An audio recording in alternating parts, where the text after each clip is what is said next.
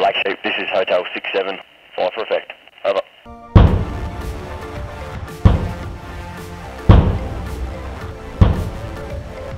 G'day, I'm Captain Chris Moroney on Exercise Rim of the Pacific 2018, training here at Pohokalua Training Area, Hawaii.